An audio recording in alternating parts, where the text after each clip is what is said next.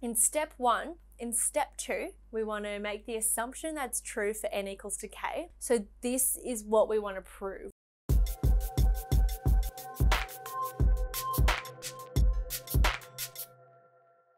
We want to prove that 4 to the power of n minus 1 is greater than n squared, and it's for n is greater or equal to 3 by mathematical induction. In step 1, we're used to using n equals to 1, but here it specifies that n must be greater or equal to 3. So we want to use the smallest number in that, which is your n equals to 3. So we want to show it's true for n equals to 3. So our left-hand side equals 4 to the power of 3 minus 1. That's 4 squared, which equals to 16. And our right-hand side is just 3 squared, which equals to 9. So therefore, 16, it is greater than 9.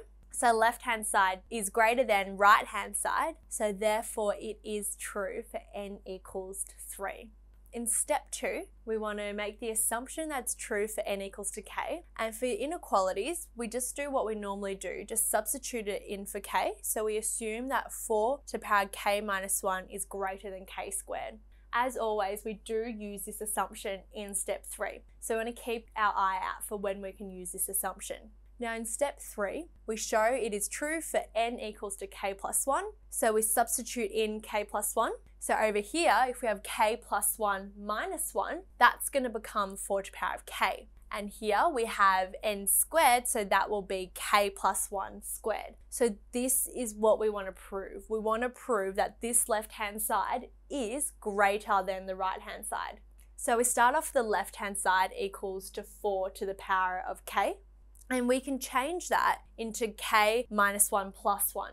And why we want to do that is we think back to our assumption and we have 4 to the power of k minus 1, right? So we know we have to work that somehow into this. So that's why we make this k minus 1 and we balance it with that plus 1. So this is the same as writing 4 to the power of k minus 1 times 4, because that 4 to the power of 1 just becomes that times 4 there. So this is the same as that. And so how do we incorporate an inequality into there?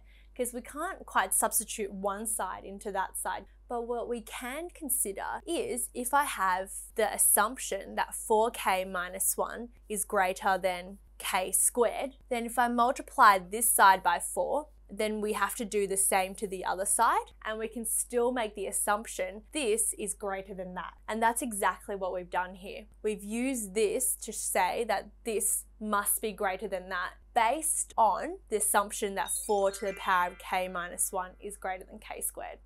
So this is the first difficult part that students struggle with, which is how do we even use this assumption? And that's just by balancing those two sides.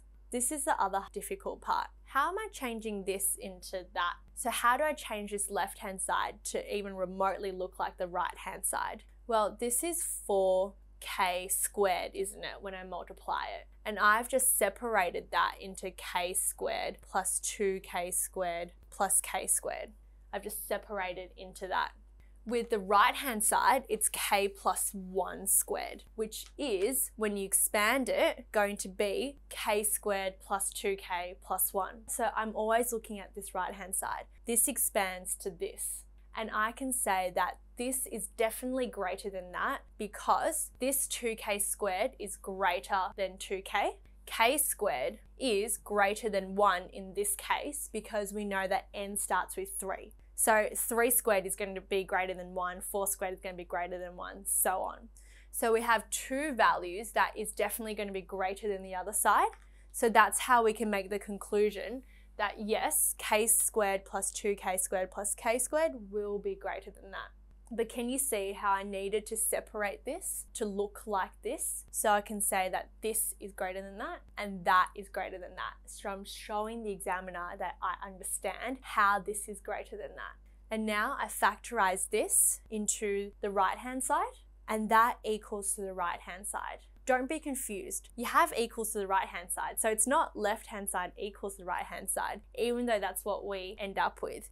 We have left-hand side equals to, but we have a greater than there. So left-hand side is already greater than whatever's left, and then equals to again, and another greater than. So essentially we're saying left-hand side is greater than all this, as well as greater than that. So that's how we can make the conclusion that therefore left-hand side is greater than the right-hand side. Therefore, it is true for n equals to k plus 1. And we write our conclusion, which is therefore 4 to the power of n minus 1 greater than n squared is true for n is greater or equal to 3.